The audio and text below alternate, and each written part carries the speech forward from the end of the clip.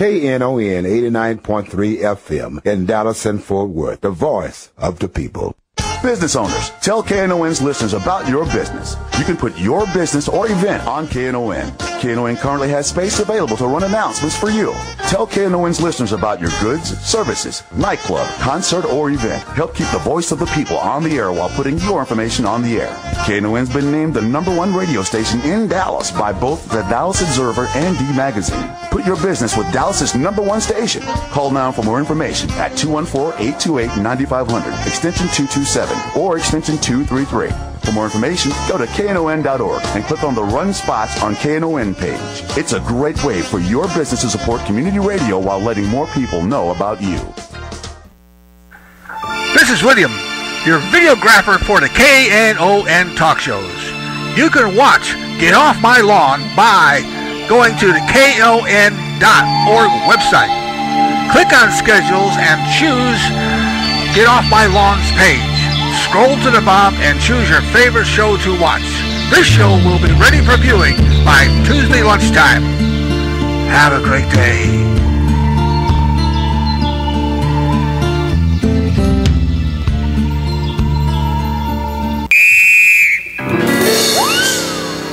What a game! What a game! Jim Schutze with Get Off My Lawn on Pledge Drive Day, and the lead-in to the show was all about how you could watch me you could see the video on the webpage and listen to the show. Maybe not. I can go away in the snap of a finger here without your support. KNON's not going to go away in the snap of a finger. I'll go away a lot faster than KNON will, but KNON needs your support. This is community radio. It's supported by you. That's why you don't hear any commercials. Everybody, all the DJs and the talkers like me here are unpaid volunteers. This is a community effort, and it brings you a window on the news, what's going on that you're not going to get from establishment media. It also brings you music that you're not going to hear on establishment media. That's because DJs here can play the music they want to. It's not all sort of fixed and wired up the way it is in commercial radio. That's why KNON is different, and it depends absolutely on your support. Call me up at 972-647-1893, 972-647-1893. Please call with a pledge, and we'll talk more about how to do that and what you can get in return for the pledge. The station, shows its gratitude by sending you. There's a long list of cool stuff here that you get. You don't just send the money off into the ozone and that's it. You get a thank you from KNON and a gift along with it. But you also keep KNON here and kicking, and it is really up to you. Some of the huge corporate sponsorships that go to public radio, that's different. That's that's another radio station, and they get a lot of corporate sponsorship. Because I have a disability. I suffer from bad personality syndrome, BPS, and because of my syndrome, I have a jaundiced view of that other public radio station. I refer to them very unfairly. I'm ashamed of myself for this, but I refer to them as radio-free park cities. They have a very predictable and establishment view, sometimes even more than commercial radio. And that's the difference here with KNON. KNON's out from under that thumb. It's not under the thumb the way most other local media is, and that's because of donations from you, entirely because of that. If the donations ain't there, we're not here. So it's 972-647-1893. Please reach down in that pocket or purse and find a way to help us. 972-647-1893. I have something I wanted to talk to you today. It's this lifelong mystery that I've dealt with. It has to do with Rosa Parks. Rosa Parks, you know who she is. She's the African-American woman who supposedly, according to history, according to legend, sort of kicked off the desegregation movement. December 1, 1955, she was riding on a segregated bus in the South, and the story was that the driver told her to get out of her seat so this white man could sit down, and according to legend, she was this humble, quiet lady just sitting there staring at her feet, and humble, dignified, soft-spoken, not angry, never raised her voice. That's all part of the Rosa Parks legend. And she was told to get out of her seat, and her feet hurt. Her feet were tired. She just couldn't do it. And so she didn't get out of her seat, and stuff happened after that. And so the whole, it's kind of like the civil rights movement was kicked off by this one little modest, humble moment of rebellion by this African-American lady on a bus. I've always had some problems with that story. In the 70s, I was a reporter in Detroit, and Rosa Parks was living in Detroit. She was an older lady by then. And I had a friend, a fellow reporter named Susan Watson, who was supposed to have a relationship with Rosa Parks. The paper we worked for had this idea that Susan knew Rosa Parks. And so every few years we'd get a new editor from somewhere. And the editor would say, hey, doesn't that Rosa Parks live here? And so on the anniversary of the Rosa Parks bus incident, whoever the new editor was would say, hey, go over to Susan Watson and say, Susan, I understand you know Rosa Parks. Why don't we do a story about what she's up to? And in the culture of newspapers, when you have a connection like that and the editor wants you to do a story, you say yes. Oh, yeah, I got Rosa Parks in my pocket. I'll go do the Rosa Parks story. So the editor would walk off, and Susan would let out this huge sigh, like she'd just been hit in the head with a baseball bat. And she'd trundle off to go talk to Rosa Parks again. And then she'd come back to the paper, and she sat right across from me, which is why I knew all this. And she would talk to herself and say, that lady is so mean. I hate going out there. Oh, I wish I could never have to talk to Rosa Parks again for the rest of my life. And I talked to Susan about it, and part of it, Susan was fairer than that about it, and she said in Rosa Parks' defense, Rosa Parks was just sick of doing this same story year after year. So Susan shows up at her door, and Rosa Parks would say, not you again. We did this 3 years ago. I have nothing new to say. And then Susan would have to wheedle and plead and say, please let me do my story. And finally Rosa Parks would give in and give her some kind of interview. But I said to Susan, I thought my image of Rosa Parks was this sweet little old lady who just that one day on the bus, she just ran out of patience. And Susan gave me this cold stare, and she stuck her finger in my face. She used a word that I can't repeat on the air for things that are not true. The initials for the word are B.S. And she said, whoever said that lady was a sweet lady was handing out a line of total BS. And so that story always stuck in my head. There's another thing I want to get to that has to do with Dallas and buses and research that I did back in the 70s, which led me to this, for me, amazing discovery, because I never got it in school, which was that Dallas was having mini riots over bus segregation in the 1940s, 15 years before Rosa Parks. And Dallas, the story about Dallas was, there was never any trouble here. Yeah, people just lived with the system, with segregation.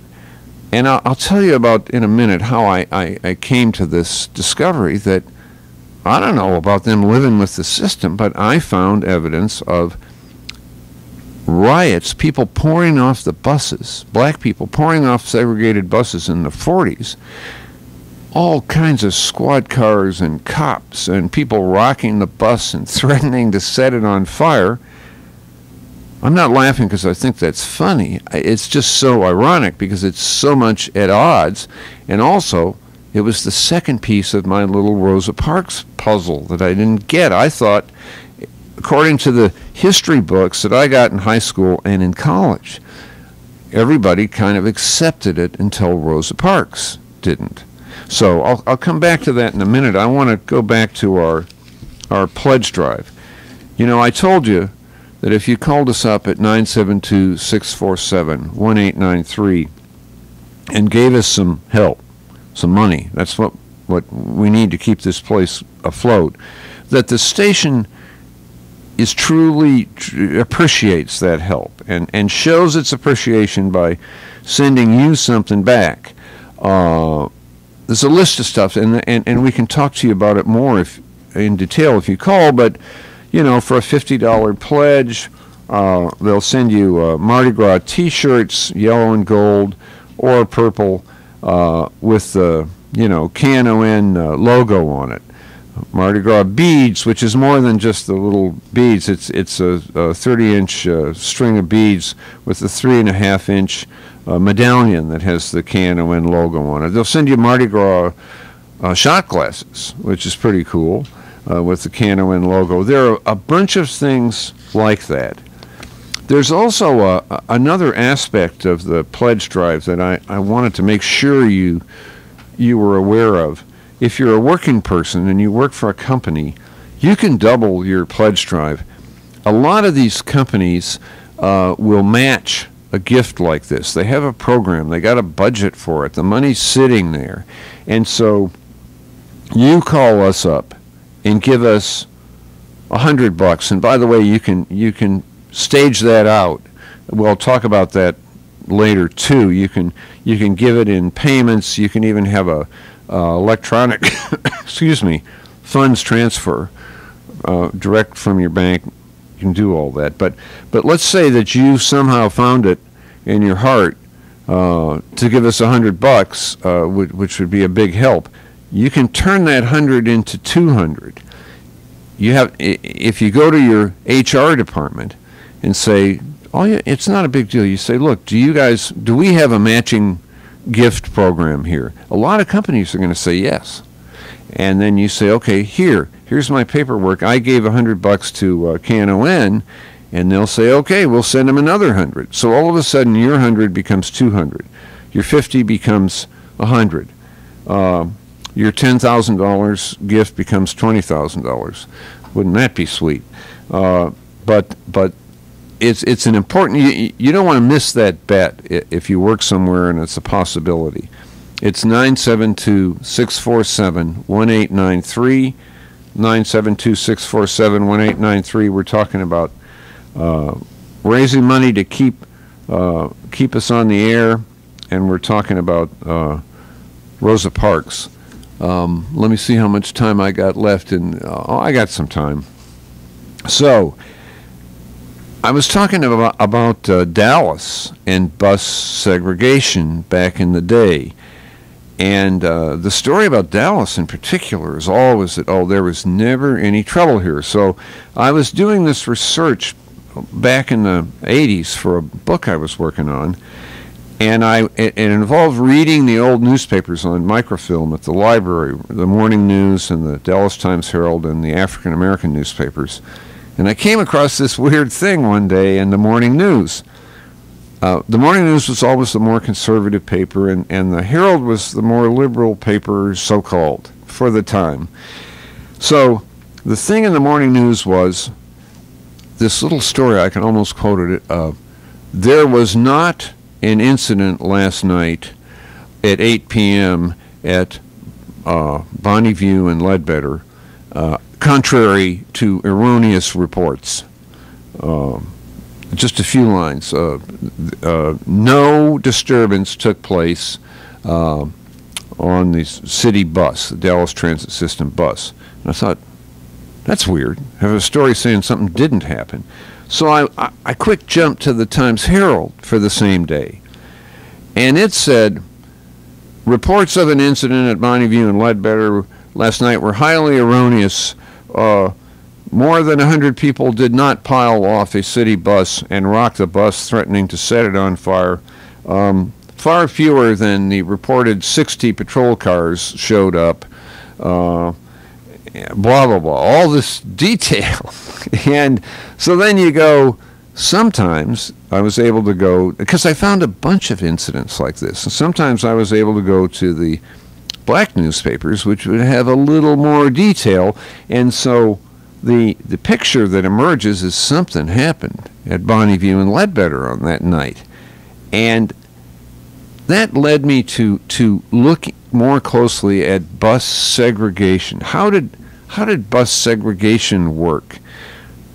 The story I had gotten in the history books was always pretty simple, that there was a black part of the bus and a white part of the bus. That's not how it worked, and it's significant to know how it really worked. How am I doing? Okay.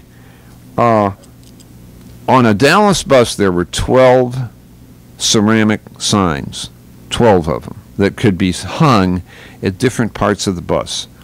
And they said colored or white. And it was up to the bus driver to move the signs around.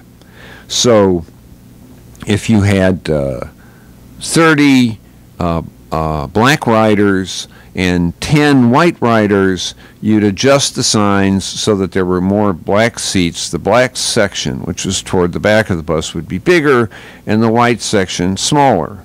And the bus driver was supposed to be watching this so he could keep it right, so, everybody could sit down. But the bus drivers, for whatever reason, wouldn't watch it and wouldn't move the signs necessarily. So you'd have like 5 white people on the bus, and you'd have 20 seats in the white section, so 15 of them would be empty. You'd have way more black people on the bus if it was headed at the end of the day from North Dallas to Southern Dallas, but the bus driver would leave too few seats in the black section. So you got black people standing up because they don't have enough seats, and then you have all these empty seats in the white section. And the thing that emerges from these newspaper stories is that nobody stayed quiet about it. The black people would shout to the bus driver, hey, you need to move the sign. I'll come back to this story after this breaks. Jim Schutze with Get Off My Lawn.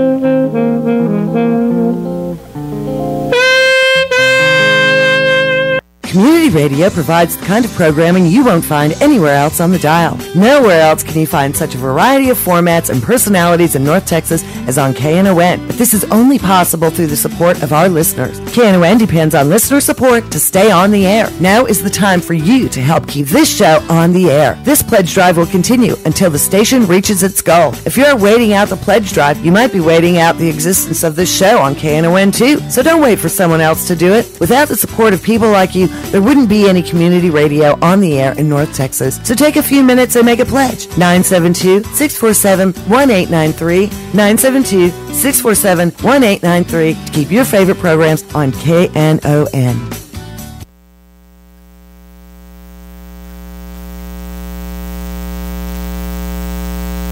This is William, your videographer for the KNON Saturday talk shows.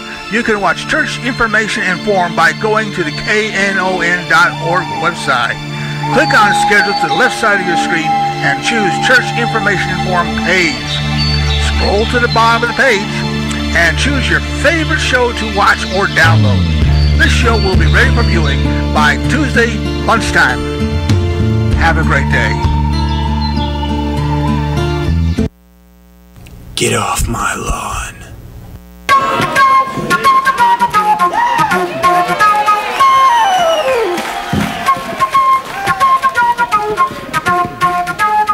Jim Schutze with back with Get Off My Lawn. We've been talking about Rosa Parks. The 100th anniversary of her birth is coming up. She died in 2005. She's the lady who wouldn't give up her seat on the bus and spurred a great reaction that became what we think of as the civil rights movement. But I've been talking about the kind of the difference between the Rosa Parks legend and these little windows that I had into the reality of Rosa Parks.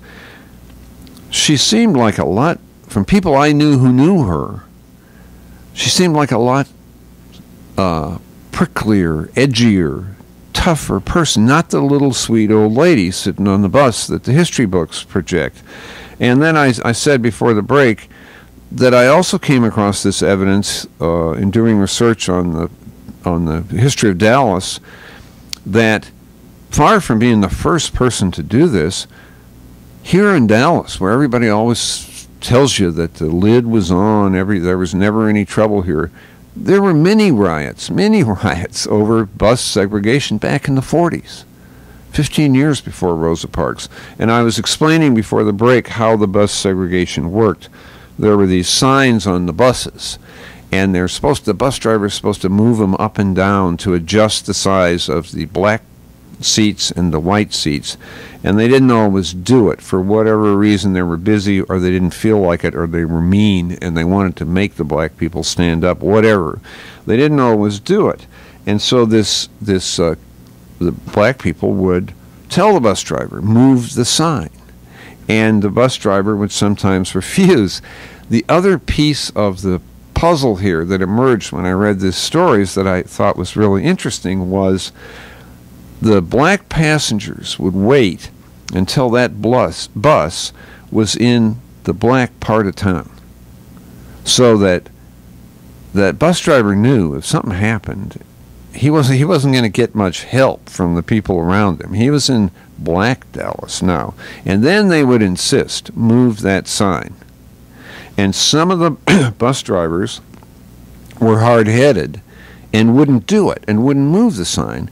And then there would be this violent reaction. I don't know what happened because it's so covered up in the reporting and the history of the time, but whatever happened involved up to 50 patrol cars for one incident. That's back when Dallas was a way smaller place. We'd think of it as smaller than Tyler is now. 50 patrol cars had to be the whole police force, getting people out of bed. So these were big deals, and it meant that nobody ever accepted bus segregation. Now the other piece of the puzzle that came clear for me about Rosa Parks came when I finally read Taylor Branch's wonderful Pulitzer Prize-winning book, published, I'm thinking that it was late 90s. It's called Parting the Waters, and it's a top-to-bottom scholarly reportage of the whole civil rights movement, and in particular he deals with the Rosa Parks thing, and he explains how the Rosa Parks incident on the bus happened. There was nothing spontaneous about it. It was entirely planned and strategic, and she was chosen for the part. And I'll come back to that in a second. This is Pledge Drive here at KNON. We sincerely need your help to keep the station on the air. This is true people's radio, and the benefit of all of that is the stuff. It changes what you hear when you listen to the radio station. You don't hear commercials. The content is different. You get a different content here than you're going to get from commercial radio or traditional public radio, because we're not under that thumb that controls traditional media. We're under your thumb. It's all your thumb, and it's your thumb thumbing out some greenbacks for us, and we need that help. That's the magic that keeps it going. We're at 972-647-1893, 972-647-1893. I always hear myself and other DJs and talkers here talking about the cheap gifts you can give, the little gifts. It's interesting to know that there are some big gifts you can give that have a lot of punch for you personally. For example, let's say you got some extra money in your pocket. You just had a windfall, and something moves your heart to call us up and give us a $500 pledge. Now, that's very significant for keeping the station on the air. What do you get for that? Well, what you get is a pretty cool return. You get a pair of tickets for every KNON benefit for the year. So what is that? That's 40 to 50 shows a year. These are great. It's called an elite music sponsor package, and the shows are live music at the Sons of Herman Hall, Poor David's, Thanksgiving breakfast in the KNON Live Music Room, the Red Elvises, Crawfish Boils, barbecue and blues parties, the annual KNON Blues Fest, the Tejano benefits, Rosie Ledette, the Mardi Gras Gumbo Party, on and on. And so it's like an entire social life that, man, I don't know. I'm looking at this and thinking, what would I do with a social life? That would change me forever.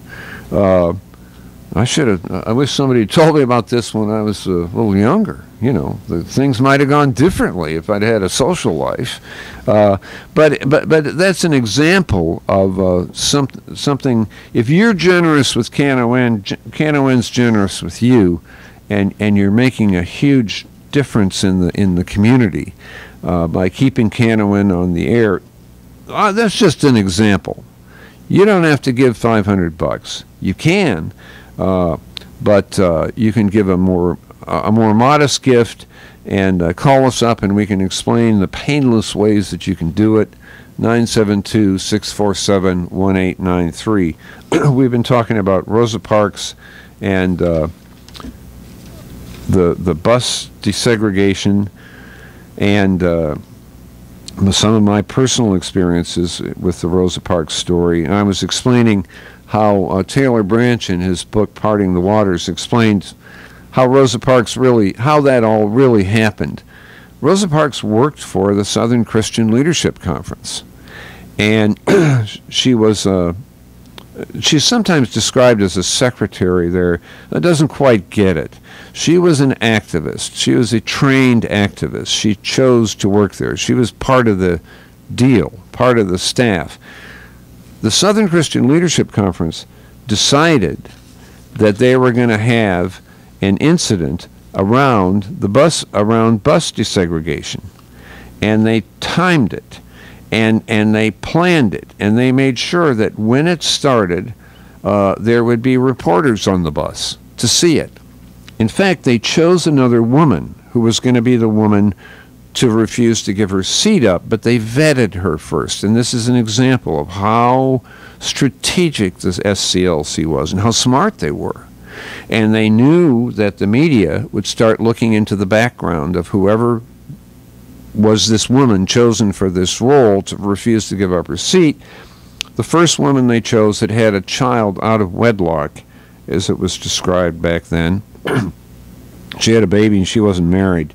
Now, I'm not sure that would be a big sticking point for anybody, but this was the 50s, and it would have been a big deal that she would have been portrayed as immoral and so on. So they passed on her, and they chose Rosa Parks instead because she had a spotless past. So this thing was scripted, and the reporters were told when it was going to happen, and Rosa Parks knew what she was going to do. She was going to refuse to give up her seat. It's very unlike the story that's told in the history books of this quiet, modest little lady who just her feet hurt and so on. Now, I'm talking about this because there's a review in the New York Times this morning of a new Rosa Parks book. It's called The Rebellious Life of Mrs. Rosa Parks by Jean Theoharis, a Brooklyn College professor. And it tells who Rosa Parks really was. Quite unlike the mythological story that last time I checked, kids in high school were still being given this story of Rosa Parks, the little quiet lady, staring at her feet. That's not who she was. She was always an angry, rebellious person who hated segregation, and I'm sorry to say, for folks who look like me, hated white people. Yeah, right. Here's a quote from this new book. Quote, "How I hated all white people, especially him." She's talking about a guy, an employer who tried to rape her. So that makes it a little more understandable. Later, as a participant in the civil rights movement, she took part in training sessions with white people, and she decided, okay, something can be worked out between us and white people. It wasn't exactly what we think of as integration today. It was a more separatist view, but she decided there were some white people she could live with. Her grandfather was a follower of Marcus Garvey, who was a black separatist, and he was a guy who used to sit on his porch, according to this book review by Charles M. Blow in the Parks today. Parks's grandfather used to sit on his porch with a rifle, hoping that the Klan would show up so he could shoot somebody. And Rosa Parks, as a little girl, used to sit with him because, as she says in the book, quote, "I wanted to see him kill a Ku Kluxer." So this is not a little quiet lady, ever. When she was a little kid, according to the book, a young white man taunted her. I don't know what the taunt was, but she threatened to kill him with a brick. Her grandmother took her aside, told her that she was too high-strung and that she was going to get lynched before the age of 20. Rosa responded, quote, "I would be lynched rather than be run over by them." But what her grandmother didn't tell her, and her parents didn't tell her, was to be sweet and humble. They told her to keep her anger under control, but to keep her anger. They didn't tell her she was wrong to be angry. They just said, be cool. Watch what you do. Don't give them a chance to lynch you. But don't give up your anger. So this Rosa Parks that emerges from this new book is not like the legend of Rosa Parks, but it is like the lady who lived in Detroit when I was there. My friend Susan Watson always had to go out and interview, and Susan would come back and say, "She is so mean." And she did have a mean streak. She married Raymond Parks, who was a civil rights activist, who carried a gun, and that impressed her because she said, quote, "He refused to be intimidated by white people." So here's the real Rosa Parks emerging. Tough, smart, very angry at white people, and very determined to do something about it. And here's the real Rosa Parks incident on the bus. Not spontaneous, planned, choreographed, scripted for the media. So you have this question, or I have this question, okay, how come it was told the other way? Because it was the Rosa Parks legend is there because that's how it was told by the Southern Christian Leadership Conference. I got to say one thing for white folks here. We didn't make that story up. That came from the African American leadership of the Civil Rights Movement. And we can talk about why that would be, why it would be told that way, and why it's taken all these years to peel the onion and get back to the real Rosa Parks story. Call me up if you have thoughts of this. In the last section of the show, I want to get to something that came up in a Dallas City Council retreat, of all things, last week, about some of this history and the story that black ministers in Dallas were hostile to integration and hostile to Martin Luther King Sr. There's another, in this council retreat, believe it or not, this came up, and the Reverend Zan Holmes, who's the emeritus pastor of St. Luke Community Methodist, gave a little window on the truth there, which is like this Rosa Parks story. It's the truth is quite different from the legend, nationally and locally. Call us up too, if you can if you can spare a few bucks this morning, 972-647-1893. This is our pledge drive, and it's so important that we get your help. Now, I'm a little bit selfish about this because I always talk about how KNON needs the money to stay on the air. I need you to call up and keep me on the air, because there's a point at which if I'm the one guy out of everybody who doesn't raise any money, they're going to say, Schutze, sorry, you got to go. We got to get somebody on here who can help us get some support a little bit better. So call us up at 972-647-1893. We got Clint Ashley sitting here ready to take your call and take your pledge. 972-647-1893. It's Jim Schutze coughing into the microphone and bringing you Get Off My Lawn. We've been talking about Rosa Parks and some of the way the legend of the civil rights movement is told, and how far it is from what really happened. And in the last section of the show, I want to get to why that might have been. Bottom line, I don't know, but I have a two-bit theory, and I'd be interested in hearing what you think about it as well. 972-647-1893. The point being that this story was told at the time as the Rosa Parks story was this sort of quiet, humble, staring at her feet lady, soft-spoken, sweet little old lady, just tired, and her feet were hurting, and she didn't want to get up.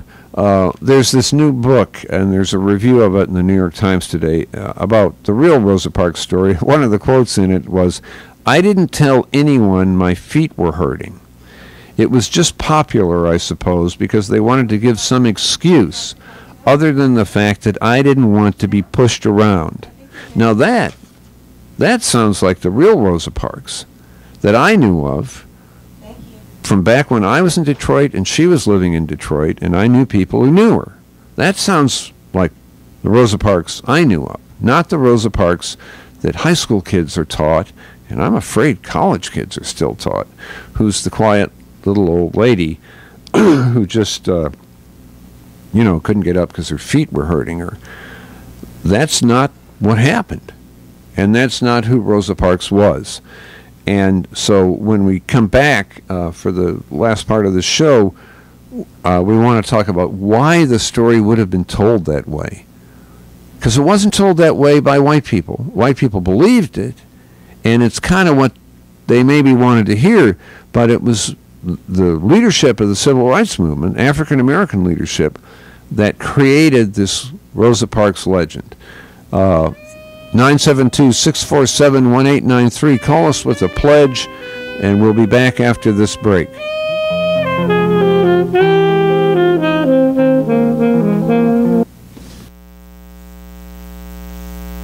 Jim Hightower has moved to be a part of KNON's Speak Up Saturday. Jim Hightower's segments can now be heard at the start of each of KNON's great talk programming, starting at 7 a.m. with Reverend Marion Barnett's show, Church Information and Open Forum, with the news and talk of South Dallas. Then at 9, the CWA presents Workers Beat with the news and talk of the unions, hosted by Gene Lance and Bonnie Mathias. At 10, the Dallas Observer presents Get Off My Lawn with Jim Schutze, bringing you the other side of Dallas news. Finishing up Speak Up Saturdays at 11 is Lambda Weekly with the news and talk of the LGBTQ community, hosted by David Taffet, Patty Fink, and Laurent Landis. Now starting at each of these shows is Jim Hightower's insightful segment at 7, 8, 9, 10, and 11 a.m. each and every Saturday morning right here on the Voice of the People, KNON 89.3 FM. KNON depends on listener support to stay on the air, and now is the time for you to help keep this show on the air. If you like what you're hearing and want to show your appreciation for great community radio, pick up the phone and call to make a pledge. Call 972-647-1893 or go online to knon.org. Don't wait for someone else to do it. Without the support of our listeners, there won't be any community radio on the air in North Texas. So take a few minutes to make a pledge. Call 972-647-1893 or go online to knon.org. Get off my lawn. Hey, babes, take one.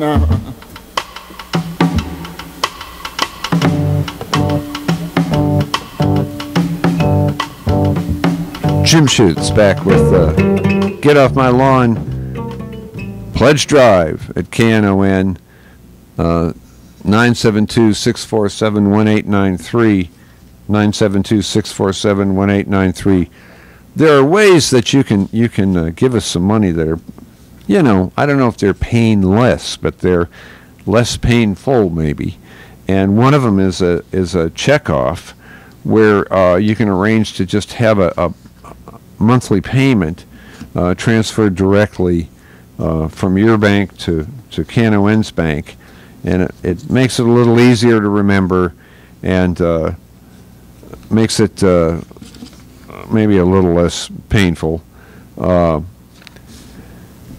It costs $4,200 a month for this station just to lease its radio tower. The station has to pay. I'm telling you this because we talk about how all the DJs are volunteers and the talkers like me, but there's stuff that just has to be paid for. In fact, there's $43,000 worth of stuff every month that has to be paid for to keep this place up and running. Over $2,000 just in office rent. $1,600 a month in electricity. How'd you like to have a $1,600 electric bill? $1,000 for engineering services. I can go on down the list. I'm just telling you, it's not cheap to keep a radio station on the air, and that's why any bit of help that you can give is so appreciated and so important. It's the only money we get. So, 972-647-1893. If you can possibly do it, dig deep, call us up, and give us a hand. We're talking about Rosa Parks and desegregation and how it all happened. And the occasion for talking about this is a column that's kind of a book review in the New York Times this morning on the op-ed page by Charles M. Blow, a new book on Rosa Parks. And I've been talking about the incredible difference between the Rosa Parks legend and the reality. And the reality was that she was way tougher and edgier, meaner than the story. And I've also been talking about the difference between the legend of Dallas, which was that everybody always got along and Dallas didn't have any problems. It's just absolutely untrue. And the fact that there were riots over bus segregation in Dallas in the 1940s. So black people never accepted it. And Rosa Parks wasn't just sitting there with her head, her hands in her lap, staring at her knees for years, thinking, oh, this is okay. Yeah, it's okay. It's all right that I have to stand up when there are empty seats in the white section, because that's how it is. We get this story that it was quote, a way of life, and that people accepted it. Well, the reality is that nobody ever accepted it, not happily. So, why? Why was the story told the way it was? And why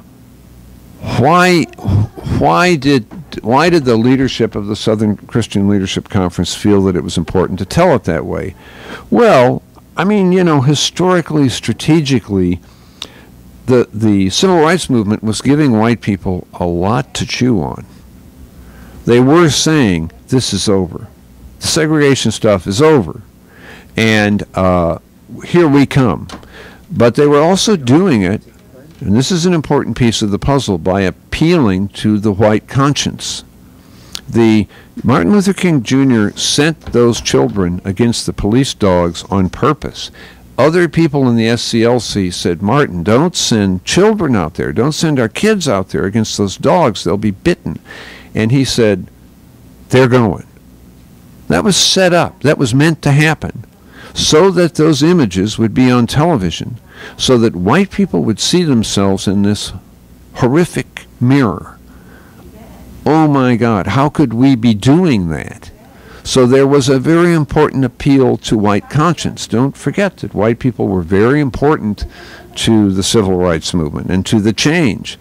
1963 and 65 is when the Civil Rights Act and the Voting Rights Act were passed, and I always get them mixed up. I don't remember which was which, but I remember that it was LBJ, a white Texan, who pushed that through. And it took a ton of white votes to get those things done, including white Southern votes. I grew up in the North. I've lived my adult life in Texas. So I'm aware that this story that we have about how all the racism was in the South and all the segregation was in the South, that's another thing that's absolutely not true. The town I grew up in Ann Arbor, Michigan, supposed to be a big liberal bastion, was harshly segregated in the 50s. There was a street through the middle of town called Division Street, and everybody on one side of Division Street was white, and everybody on the other side was black. That's another story. Hey, listen, pledge time. Alan Litt and Annie Litt, thank you so much. Thank you so much. 2 generous pledges here. Calling in from Flower Mound with 2 generous pledges. Alan Litt, Annie Litt, I thank you from the bottom of my heart. This really makes a difference. And I hope that others will follow your lead at 972-647-1893. 972-647-1893. Thank you for your generosity. And before I go back to my blah, blah, blah and my bad personality syndrome, let me pause. We got a caller here, Ann, on line 3. Ann, what's up with you today? Hi. Hi. I'm impressed that you know so much about the Rosa Parks story. What really disappoints me is the fact that you assume that people didn't know this story. I'm African American. I was raised in the Midwest. I went to a private university down here. And in my college, it was no. That's what we were taught. Tell me, Ann, it's breaking up a little, but you said something important I didn't quite get. Tell me what you were taught again. We were taught that it was the strategic planning by the Southern Leadership Conference. We were taught that. And it had to be planned. It had to be planned, it had to be planned, and it had to be filmed. It had to be photographed. Right. It had to be that way, or it wouldn't have worked. It wouldn't have happened. And that, what amazes me, or actually what disturbs me, is the fact that you make such a big deal about that. Like it's something wrong. My grandparents were from Mississippi. Uh-huh. My grandmother's mother would go into Jackson, Mississippi, and she was so fair-skinned that she could easily pass for white, and that was the only way she could get an office job. Ah, right. Okay? Right. So, they Yeah. were, unfortunately, at a point when my grandfather got older, they had land, they had a house, and yes, the KKK came, didn't like the fact that they were doing so well, and gave them 24 hours to leave the state. And it was a nice thing they did, because normally they would just shoot you. Right. Right? So it was bad in the South. Yes, absolutely. Oh, absolutely. Yeah. My father was born and raised in Chicago. Mm-hmm. He went to a private, one of the top schools in Chicago, and it was an all-boys school, and it was predominantly white. Uh-huh. Didn't have any problem. Right. Home with them, they would come over there. My mom, when they moved to Chicago when she was 4 years old, she went to a very integrated high school. Right. Wasn't like that in every northern city where you're saying, oh, there was segregation up there. Yeah. Sometimes the socioeconomic segregation. And if you were black, they had some money, and you lived in the north, you didn't have to worry about someone coming, taking your land, raping your daughter, beating you to death, and not have any justice. I'm gonna have to disagree with you. I think you're right in many instances, but there were white vigilantes in the North who rode at night and ran black people off their land. In the Ann Arbor, Michigan of the 1950s, where I grew up, if a black kid stepped across Division Street, the cops were called. And Ann Arbor was home of the University of Michigan, called itself the Athens of the Middle West. You know. At picnics where people watch someone being burned, have their body pieces sold as souvenirs and pictures. Yeah. That was common. That did not happen in Florida. One really sick and tired of you saying, oh, it was bad where I lived too. You know what? It wasn't as bad. Take it from people that know ancestors came from both sides, in the North and in the South. There was a difference. And you're absolutely right. And I've given a wrong impression if it sounds like I'm setting up an absolute equivalence. I mean, there's history. There was a war about this stuff, and the North was on one side, the South was on the other. I didn't mean to erase the importance of that history. I just don't think you can give white Northerners a total pass on racism. I mean, look at the country today. Do you believe that white people in the North are devoid of racism? I may have lost you there. And anyway, listen, let me, I want to come back. There's not much time to this final point that has to do with Dallas, and it came up at this city council retreat. The speaker was Zan Holmes, who many of you would know, the founding pastor of St. Luke Community Methodist Church, a very important African-American leader for many years, now retired. And Dallas City Councilwoman Carolyn Davis, who's African-American, asked him if it was true that the ministers in Dallas back in the 60s were hostile to Martin Luther King Jr. And Holmes said, yes, somewhat true. That happened. He didn't get time to finish what he was saying, but he said that had to do, however, with the denominational split within the black church.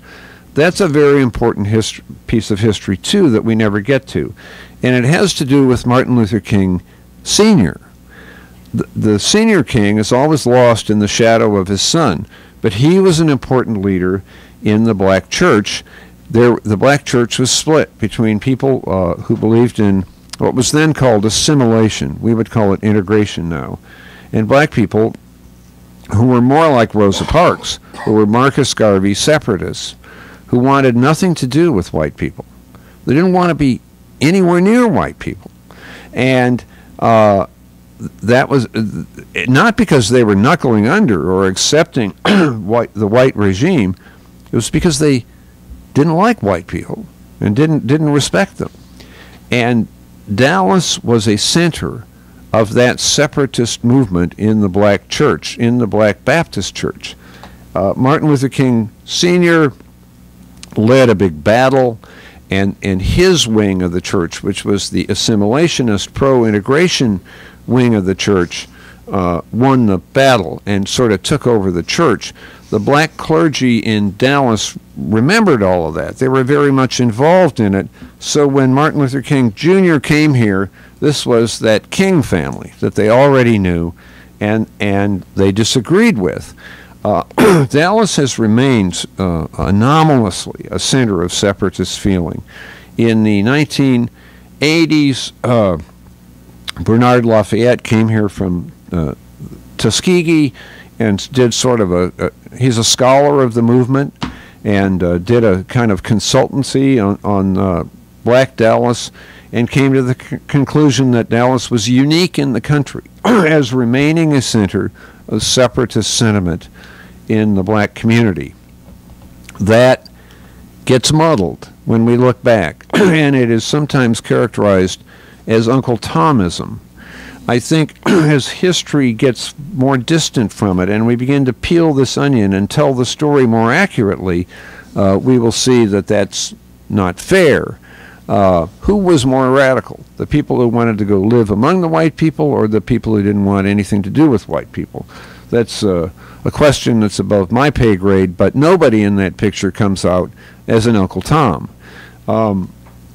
That's a complicated bit of history.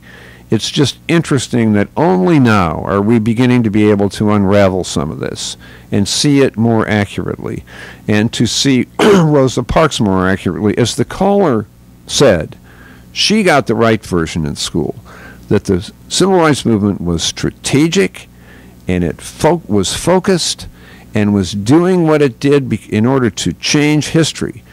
It presented itself. It told the Rosa Parks story differently. It told a story about Rosa Parks that wasn't true, that she was just this humble, quiet lady who had too much. I think it's because they knew that that was the most that white people could take. That if they were appealing to white conscience, and they weren't quite ready to say, oh, and by the way, we're smarter than you are. We're ahead of you. We're running this show. We're running this history. We may be the minority, but we are wagging the dog. We are changing history from our minority position. So there was a little bit of posing still, a posturing that involves a little more guileless innocence than was the case. But as history unfolds, what we get back to is a much more believable story, that these were smart people who knew what they were doing. Their reaction to the indignities of segregation were always what human reaction would be and should be, which was fury and anger. Excuse me. They did not ever have some kind of deep-seated respect for the people who were oppressing them. It was quite the contrary. Anyway, it's just if you get a chance, if you see this book, I'm going to go look for it, The Rebellious Life of Mrs. Rosa Parks, by Jean Theoharis, Brooklyn College professor, and it just sounds to me like a fascinating window on the real Rosa Parks. This is Jim Schutze, been talking to you from Get Off My Lawn. It's Pledge Week, and we need your help. 972-647-1893. Thank you for my generous pledgers this hour, and I hope there will be some more in the hour to come. Bye-bye. See you next Saturday, 10 a.m. Get Off My Lawn.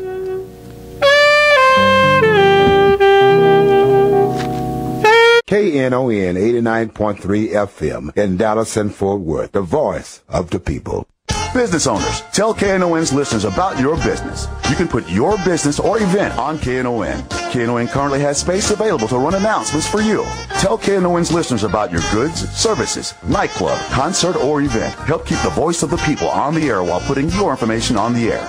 KNON's been named the #1 radio station in Dallas by both the Dallas Observer and D Magazine. Put your business with Dallas's #1 station. Call now for more information at 214-828-9500, extension 227, or extension 233. For more information, go to KNON.org and click on the Run Spots on KNON page. It's a great way for your business to support community radio while letting more people know about you.